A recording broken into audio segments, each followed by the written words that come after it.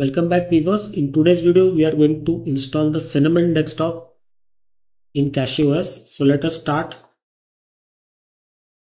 and along with that we are going to try out another bootloader. So we are testing all the bootloaders with each of the desktop that we are reviewing.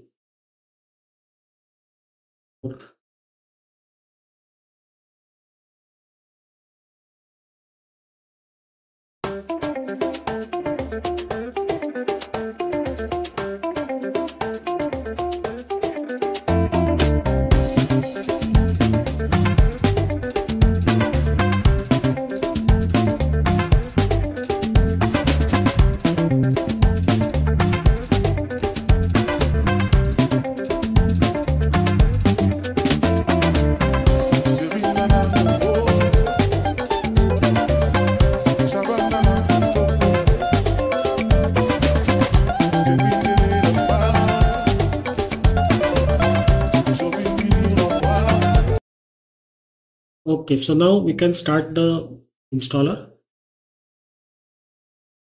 So let us try to use AI SDK-Refind. So this is some version of Refind. I think we have discussed this in the video regarding the bootloaders. I think I've done a video separately on the different bootloaders available in kachyos, so you can check that out. Let us use this. So this is, I think, can be only used with the UEFI based systems. You cannot use on the BIOS systems. Okay. And during the review itself, we will check how this bootloader works. What are the different features available on the boot screen.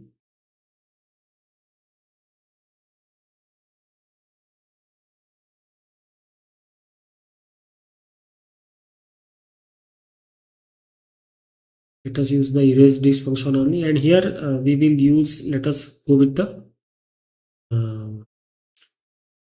BcacheFS file system. We have never used this. This is a new one.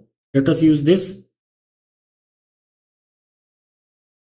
So here you can see 2 GB of boot partition and 33 GB of the root partition with, how to pronounce this, bcache file system.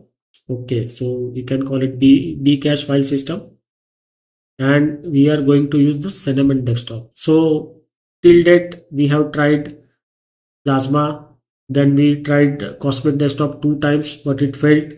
First we installed Cosmic Desktop using the console. It did not work, it did not boot. Then we did a fresh install of Cosmic Desktop with using the Calamus installer available in the kachyos ISO. So that also did not work. It did not boot into the desktop. Then we did the GNOME desktop. It is working perfectly. Now we will do the Cinnamon desktop this time. So as usual, we will install the HP printer and scanner only. Rest of the things you can see here. These are the packages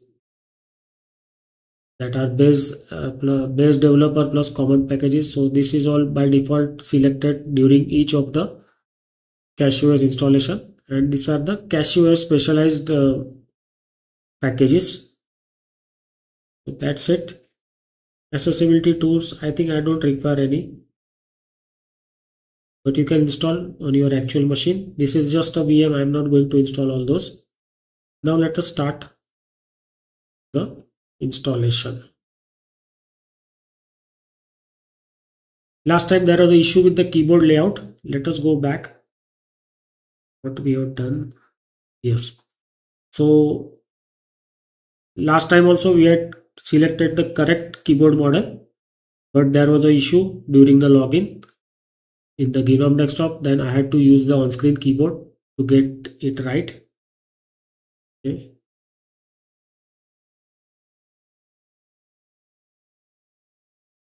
Okay, now you have to just give a glance to the installer summary. It's all okay. Okay, then you have to click here and say install. You have to wait for the installation to complete. There is nothing new here, just the system will install.